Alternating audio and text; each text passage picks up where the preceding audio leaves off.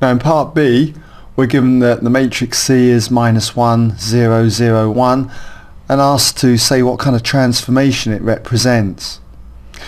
Now you can either learn these or just try and remember them, but I often find it difficulty trying to remember these, so I just always construct a little diagram that looks at the unit base vectors, and from that I can always work out what a matrix represents as far as the transformation goes.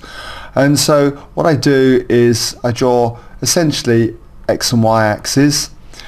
I start with the unit base vector in the x direction, 1, 0, and also mark in 1 in the y direction. That's going to be 0, 1. And then look at where these two vectors, starting with the x1 here, where they go to when we do this matrix. Well, this one apparently goes to -1, 0, so I'll draw it in here, -1, 0.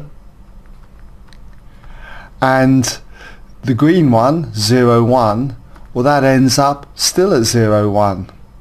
So I'm looking at this diagram going to this one, and what's happened? Well, I can see that it represents a reflection in the y-axis. This one swapped over to that side and that one stays invariant. So that tells me that C then represents, let's say C is a reflection in the y-axis. Alright?